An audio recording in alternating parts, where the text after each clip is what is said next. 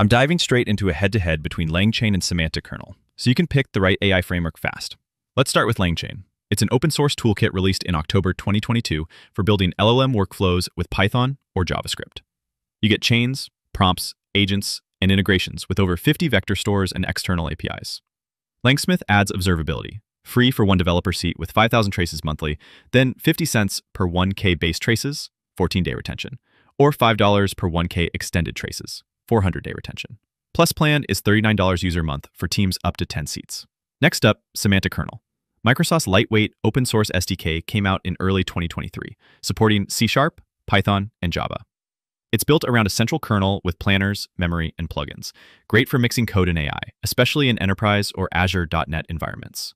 It's free under MIT with enterprise support available via standard Azure agreements. Here's the bottom line. LangChain gives you rapid prototyping, massive community support, and flexible pricing with observability via LangSmith. Semantic Kernel offers a sturdy, Microsoft-centric SDK ideal for structured, production-grade workflows in enterprise settings, with no built-in trace fees. If you're a startup or developer experimenting in Python.js, looking for flexibility and quick integrations, LangChain is the better fit. If you're building heavyweight enterprise AI with long-running context, .NET or Python, and deep Azure integration, Semantic Kernel is your tool. Both are powerful. Choose based on whether you prioritize fast, flexible prototyping or enterprise-grade structure and support.